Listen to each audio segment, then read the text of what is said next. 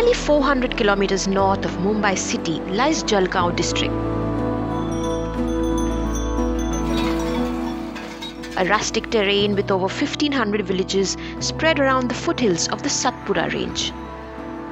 Agriculture is the primary livelihood for people here, as the land is known to be fertile with 2 rivers cutting through its landscape.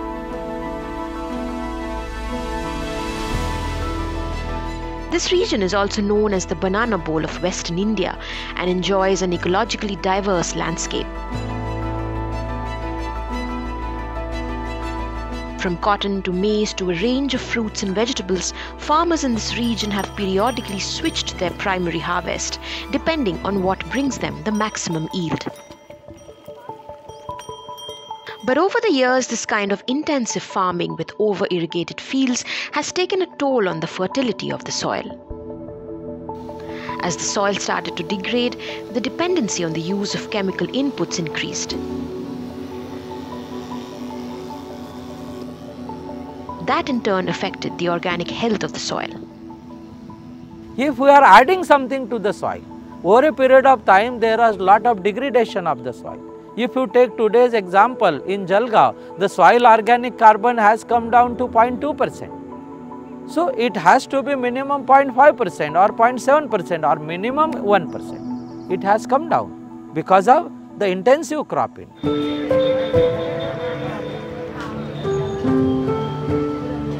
Over the years, there has been an unprecedented spike in the use of chemical fertilizers in this region. So much so that it started to affect the health of the farmers.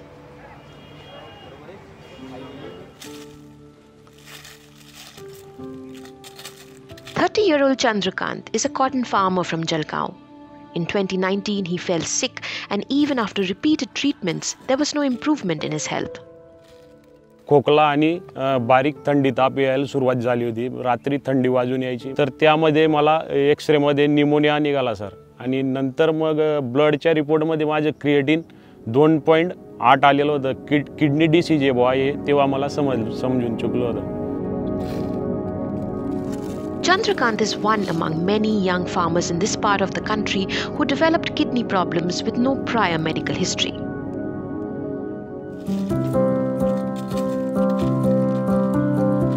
The silent health crisis was first flagged by Dr. Prashant Rajput, a nephrologist from Mumbai who would occasionally come to his ancestral village in Jalgaon to spend time with his parents.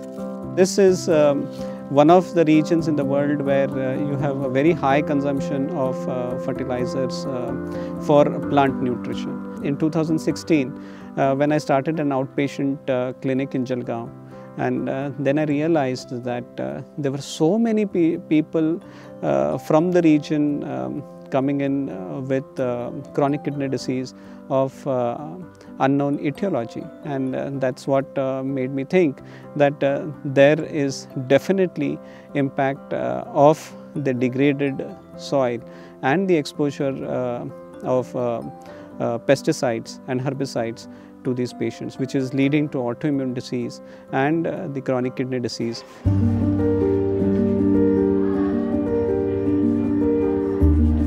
Dr. Prashant's hypothesis was further corroborated by local doctors who have also seen a steady increase in autoimmune diseases among farmers. एक दो देहात हमारे तालुका में है कि हर घर में से एक किडनी का बीमारी का पेशेंट दिया है, किडनी डायलिसिस पर है या तो किडनी ट्रांसप्लांट करने की ज़रूरत है।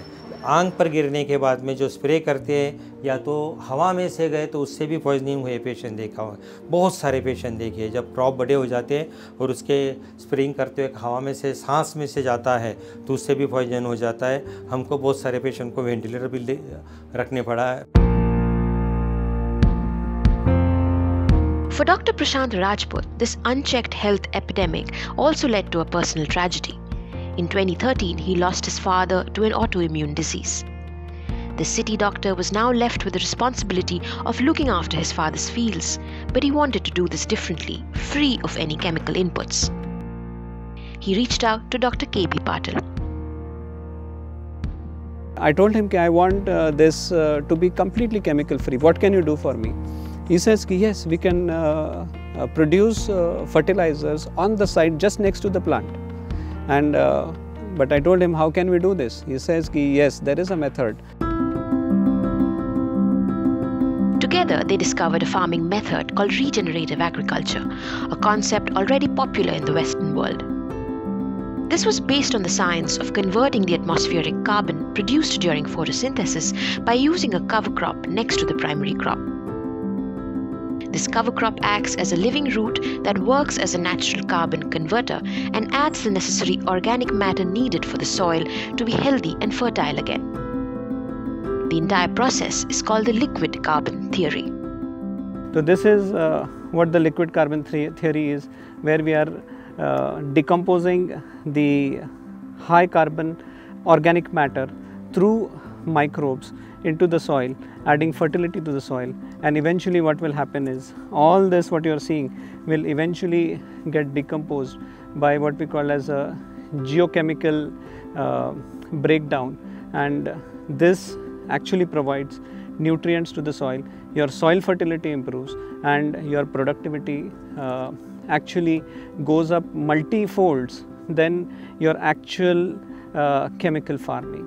And what you get is this dark soil which is very, very rich in carbon, and you can see the soil aggregates, which is an indication that this soil contains very high amounts of this glue which is known as gromalin. So this is the conversion of the electrochemical energy into this sticky substance in the soil, which lasts for maybe decades, is a very, very strong indicator of soil fertility.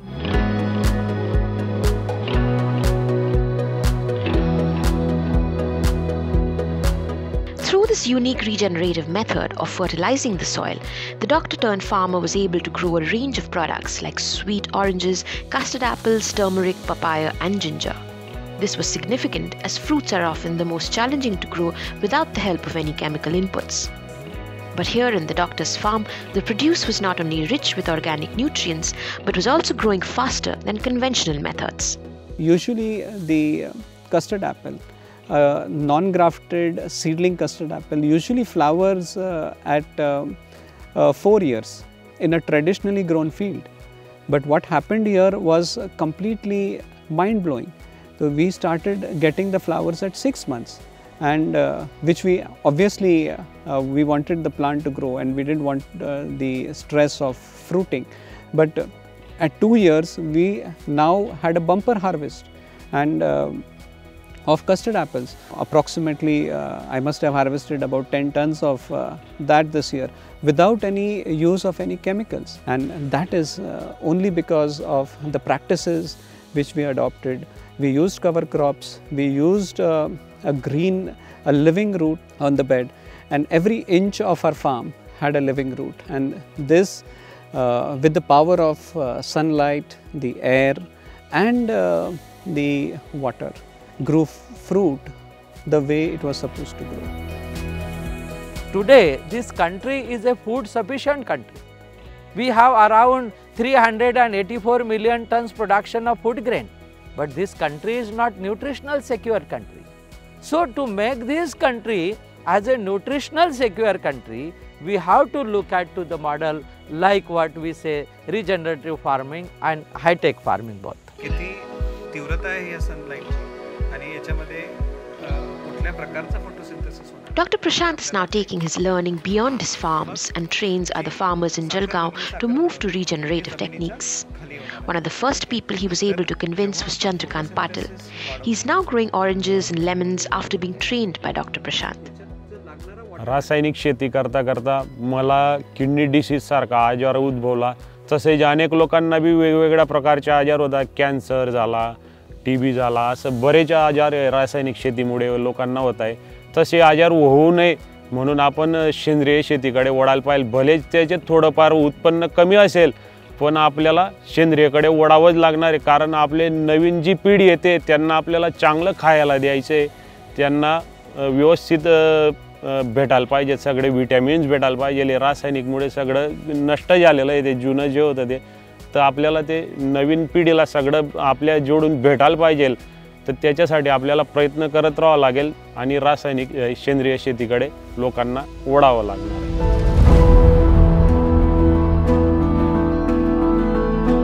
So far, Dr. Prashant has trained hundreds of farmers across Maharashtra and Gujarat to use regenerative agricultural techniques.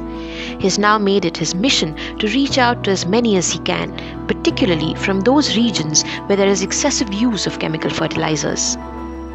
Everybody wants security. They want a financial security. And once we were able to show them that this is how we do and this is our profitability and this is something which is working, many of them started realizing that we should significantly reduce or cut the inputs and go back to the way it was farmed say 100 years ago. Regenerative agriculture, I feel, is not only a solution for the current health crisis, it's a solution for the current environmental crisis as well as the crisis of the climate, which is going to have a major ecological impact. Thanks for watching Eco India. If you like the story, please give us a thumbs up and subscribe to Scroll.in on YouTube.